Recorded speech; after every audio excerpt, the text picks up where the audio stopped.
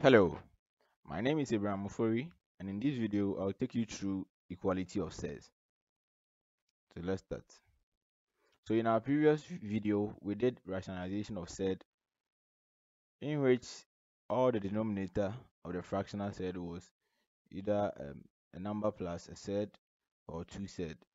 But I just wanted to show you, if in case you meet a question that you're supposed to rationalize a certain set where the denominator is just one set, single set like this, then how do you go about it? So in this, if you remember our rule, we said that in our previous video, you just multiply both the numerator and denominator by what? The conjugate set of the denominator. But here, what is the conjugate set of the denominator? It's what? Negative square root of 5. If I multiply both top and down by negative square root of 5, negative square root of 5, negative will cancel negative. So in other words, if you have just one number at the denominator, one square root, sorry, single square root like this at the denominator, just multiply both numerator and denominator of the original fractional set by the the same square roots here, and then it will rationalize the denominator. So then you get 3 square root of 5, then over the square root of 5 all squared, meaning the same thing multiplying. And so this will give me 3 square root of 5 over 5. So very simple, right?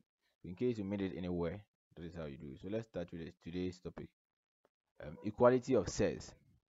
So definition: two sets a plus b square root of c and d plus e square root of f are said to be equal if and only if this happens, if and only if this a is equal to this d and the square root here is equal to, in other words, c will be equal to f and b will be equal to what? E. Okay, if you say this and this are the same, then it means that this b would actually be equal to this e, and this c would, so this b will actually be equal to this e, and this c will actually be equal to f. That is when we say two sets are equal. Okay, so let's take an example and see. So we are saying that if this, as in if after expanding all these, this is equal to that, then our goal here or our task here is to find the value of what? A. So we are saying that whatever that we'll get here is the same as this one. So what do? We try and expand this. Okay, so here we can solve this by expanding the left side of the equation and compare both sides. So after expanding, we are saying that they are equal from the definition. And let's start. So this is equal to that. How do I expand this? Like, this implies that I'll just multiply this by this 2. So the whole of this times 2 minus the whole of this times that.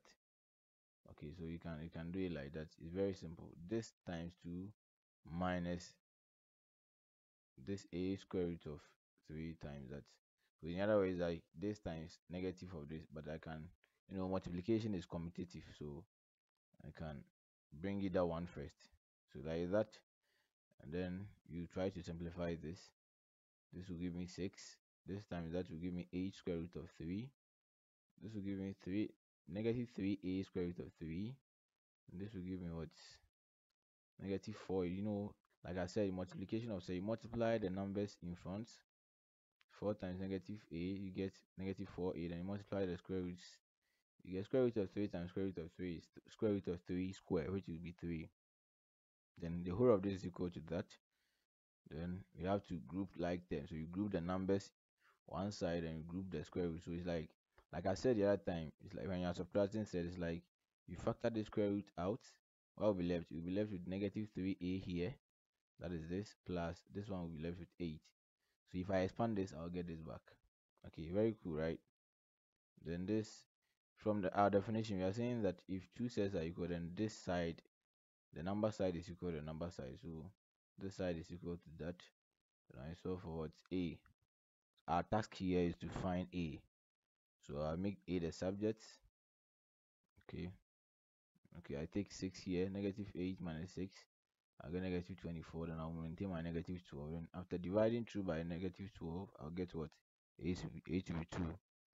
Or you can try the other way around. We are saying that if these two sides are equal, then this side is equal to that side. It means that this is equal to this. It means I can even divide both sides by, square root of 3, and it will go.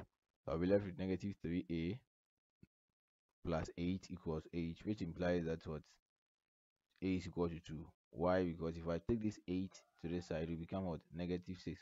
It become 2 minus h, which will give me negative 6. If I divide through by negative 3, I'll get h to be what? 2. So very simple, right? Now I'll go here to learn the equality of set is to find what we call the positive square root of a set. So let's think about some expressions or some simplification of some numbers. Let's see. If I have a, okay, I'm saying that a is the same as the square root of a squared. That is true because in our first introduction to set, I explained how you can get a. So if you don't understand this, you can go and watch our first introduction to set, and you really understand why a is equal to that. So likewise, this is equal to square root of 4 because 4 is the same as what 2 square, and then it will give me square root of 2 square will give me 2. If I have square root of 3 square is the same as square root of 9, and this is equal to what 3. We are trying to generate something here. Look at it carefully. If I have square root of 3 square is the same as what 3. Now this means that if I square 3, I'll get what? Like if I square this 2, I'll get whatever that is here. Okay, 3 square is 9. Now if I want to find my 3 back, I can find the square root of 9. I'll get what? Now let's look at this. If I have a plus b all squared, okay, this is equal to a squared plus 2ab plus what? B squared. Then this is the same as a squared plus b squared plus 2ab. This expression here is given by this. So the question is, if this square is giving me this, then what will be the square root of only this side? Think about this. Think about it like this one. If 3 square is giving me 9, what will be the square root of 9? We are saying the square root of 9 is the same as square root of 3 square, which is equal to 3. So it means if 3 square is giving me 9, then it means the square root of 9 is actually this 3. So if this a plus b all square is giving me this, then it means the square root of this is actually equal to a plus b. So it means the square root of whatever that we had here is actually equal to what? The square root of a plus b all square, which is equal to what? A plus b. Now let's bring this to set form. So what happens to the square root of set? Let's expand the following. If I have this square root of a plus square root of b and square root of a minus square root of b, after expanding, what will I get? So this I expand. Whoa, I'm really sorry because there shouldn't be any square here. Okay, there's no square here. It's like a square root of a plus square root of b times square root of a plus square root of b. So that is it. Now I expand this will multiply the whole of that. That is it. And then this will multiply the whole of this. So if you go through the simplification very well, this is what you get: a plus square root of ab plus square root of another ab plus b. Okay, so this becomes square root of a times b, which is this. This becomes square root of a times b, which will become this. Now after simplifying, this is what you get. Now look at this. This is actually the square of the whole of this. So what will be the square root of this? Just taking one of these. So the square root of the whole of this will give me what? Square root of a plus square root of b. Very simple, right? Likewise, if I expand this one, if I go through all these steps, I'll get square root of, we get a plus b minus 2 square root of ab. This means that if I find the square root of a plus b minus 2 square root of ab, I'll get square root of a minus square root of b. Okay, so like I said, this means that if I find the square root of this, it's the same as square root of, in brackets, square root of a plus square root of b squared. Then what? This will give me square root of a plus square root of b. Since this 2 can take this 2 out, so it means the square root of the whole of this is the same as this. Look, the square root of this, look here, square root of this side is what? Square root of a plus square root of b. And the square root of what? This one, if in terms, if it is minus, then this is actually equal to square root of a minus square root of b. So let's take an example. Let's look at something here. Positive square root of set. So The positive square root of a surd is expressed that, so the square root of a certain surd p plus square root of q is actually of the form what, a plus square root of b. The reason why these are different is that, look at here. Now our p will be what, a plus, the whole of a plus b can represent our what, p, and the whole of ab can represent our what, q.